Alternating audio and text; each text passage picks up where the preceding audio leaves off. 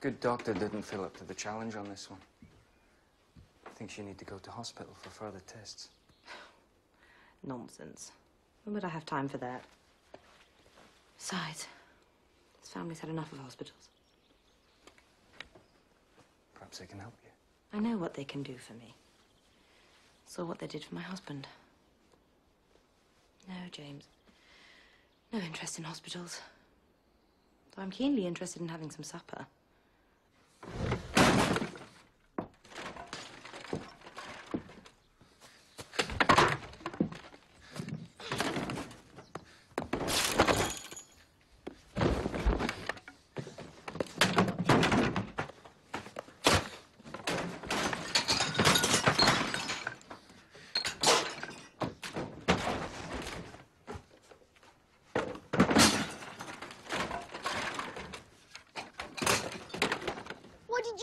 Decide to tell us this time. It's only a chest cold. We hadn't decided anything. Stop lying to me! I'm sick of grown-ups lying to me! I'm not lying to you. I don't know what's wrong. Father might take us fishing. That's what she said.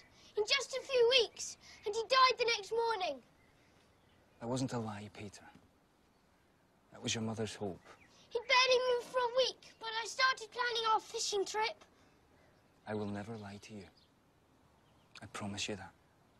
No. All you'll do is teach me to make up stupid stories and pretend that things aren't happening until...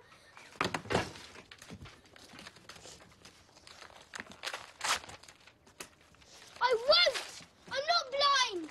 I won't be made a fool! What's this? Peter? The play. Darling, I wanted to see the rest of it.